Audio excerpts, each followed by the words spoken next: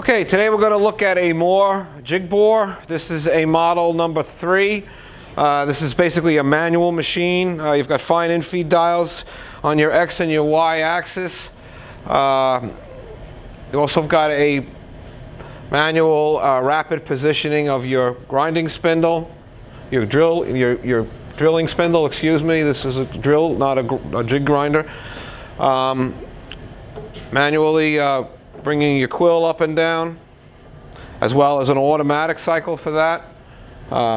Disengage and engage the quill, and a brake. So let's go ahead. We got 3 speeds. We got 2 speeds here, high and low, and you can raise and lower the speed as you're going. So we'll start off in low, and there's your spindle, and here you have your automatic down feed or your feed, and you can change your feed rate.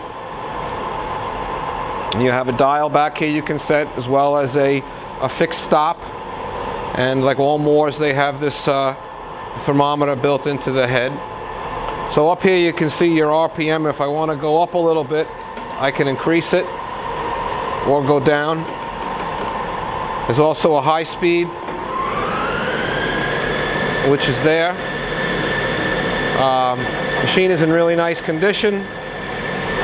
It's currently wired for 220 volts. That's the Moore jig bore, model 3, or number 3. Thank you.